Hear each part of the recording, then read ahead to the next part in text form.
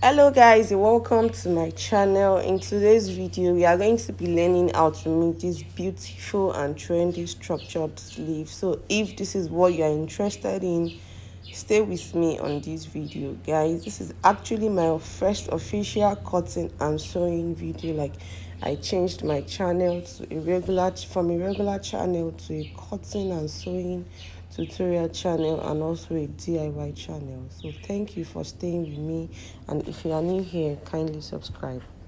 So I'm going to be working with this African print. It's an Adire print, and right here I'm taking my measurements. The length of the sleeve with the folding allowance is going to be 12.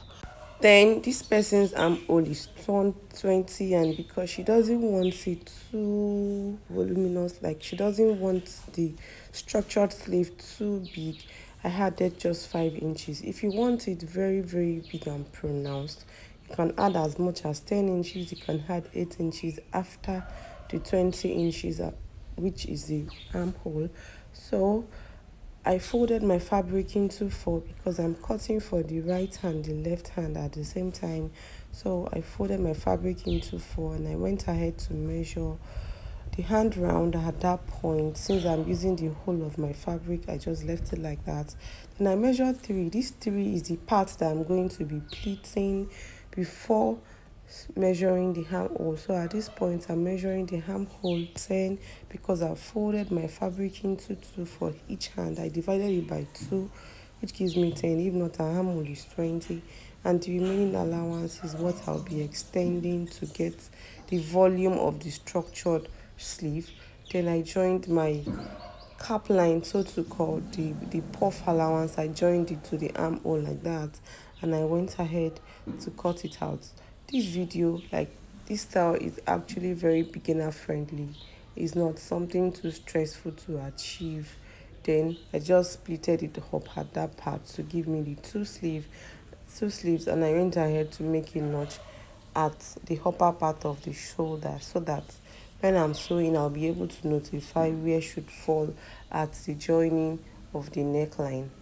After then, I went ahead to cut the lining. Cutting the lining doesn't require so much calculation. It's just to place the fabric on the lining and then just trace it out, making the fabric like 1 inch longer than the lining, so that when I turn it in, it doesn't start coming out underneath. Then I went ahead to cut the second one.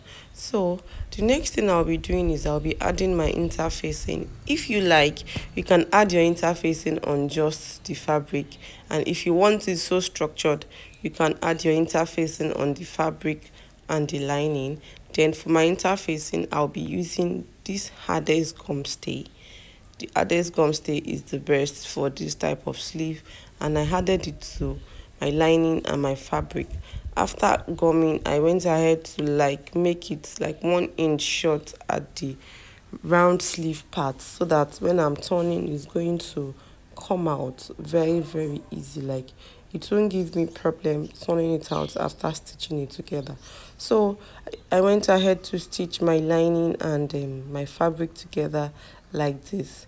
I sew it like this so that when I want to turn it, all the joining, like the sewing allowance, will be inside. It will not show outside. I don't know if you get what I'm saying, guys, but that is the best way to sew it, to make your work so neat and perfect. Then I fold it the way I'm doing in this video, and went ahead to run a straight stitch at that place my finger ran across. It's that simple. It's nothing serious to worry about. I ran a straight stitch for the two sleeves. Then I went ahead to turn it in, like bring it out. It might be a little bit hard and difficult. Just maneuver it and you scale through. So for the ironing, I did not place my iron directly on the fabric, like just iron out the way you would iron a dress or any other thing on a good day. See the way I ironed it inside, just the way I'm doing, so that my cone can still like retain its structure, like, so that it doesn't just, the iron doesn't just flatten it down. I don't know if you understand. So that's like the best way to iron it, so that it doesn't go out of shape. And that was exactly what I did in this video. Guys, if you stayed with me from the beginning of this video to this point, please don't forget to subscribe and share my video as much as you can, and give this video a thumbs up, and let me know your thoughts in the comment section. So after ironing, the next I'll do is gathering that 3 inches I left at the beginning. I'll gather it, I'll take it to my sewing machine, I'll pleat it or probably gather it to give me that puffy effect at the upper part, like at the shoulder part. So you can see after ironing, the sleeve is already giving, like it's already giving that cone structure, even when I've not fixed it to the dress. So I'll just gather that 3 inches. I trimmed out the excess allowance I did not want. Obviously you have to do that. Then I measured the armhole from that point upward. After measuring my 20, which is 10, what is remaining is the 3 inches, and that's what I went to pleat. That's what I went to gather together. So I did that for the 2 sleeves.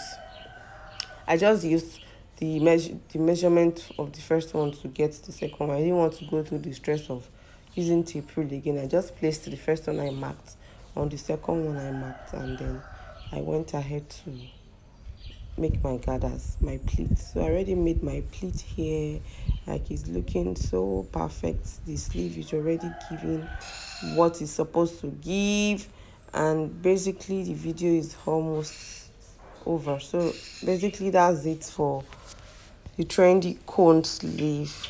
Hope you've learned something new. Thank you for staying with me from the beginning to the end of this video. I'll definitely see you in my next video. Bye bye.